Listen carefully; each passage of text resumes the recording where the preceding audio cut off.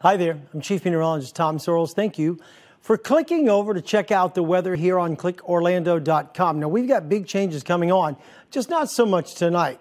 Later tonight, the rain will show up, but the bigger stuff holds off until tomorrow. Here's tonight by 9 o'clock. Still cloudy, maybe some rain moving in from the Gulf Coast.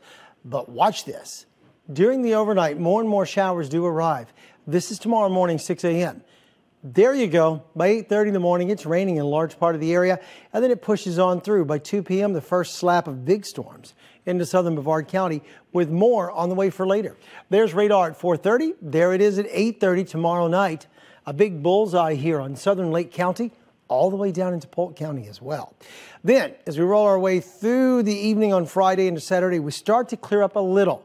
The low goes into the East Coast and still sprays moisture and wind back toward you. For tonight, the overnight low is fine, mostly in the 60s all across central Florida. Here in Orlando, we're going to call the overnight low 67 with showers late. Here's tomorrow. Daytime high tomorrow goes to 72. Rain chances build as the day wears on. Come check out the week ahead. Your overnight low tonight tumbles to 67. 72 is the high tomorrow. 68 on Saturday with temps falling through the day. Then on Sunday, you got a fall back Sunday. Set that clock back before you go to bed Saturday night. Sunday, we dry out with a high of 73.